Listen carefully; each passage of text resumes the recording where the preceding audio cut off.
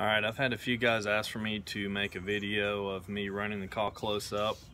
I'm wearing a V-neck undershirt for some reason. I've noticed that I tend to look homeless in a lot of the videos. I don't know why I do it, but that trend's going to continue. So anyways, here's me running up close. The key for me to running a pot call is complete control over my striker. I hold my striker like I hold a pen, pencil, and writing. That's just what's comfortable to me.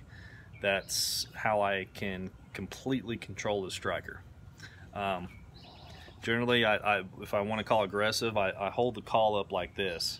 Now, obviously, when you're in the woods, you may have to hold it out or whatever, but for me to really get the most out of a call, I have to hold it up, and I put my hand on the actual call itself and find the sweet spot. This is a chestnut double slate. The sweet spot's a little closer to the center on this one for some reason. Let's see, here we go.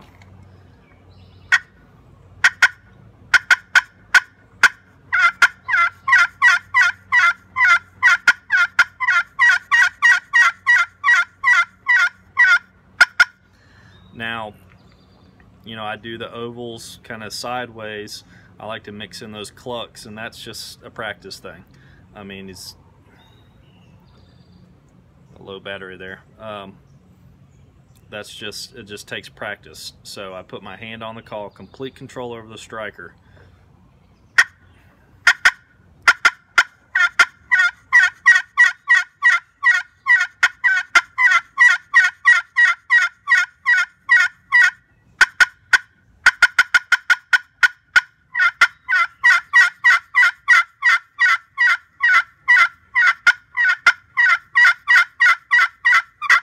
On the yelps, I really dig in on that first half note on it, and then I kind of ease off the pressure a little bit. It's kind of like digging and easing off, and it just takes practice.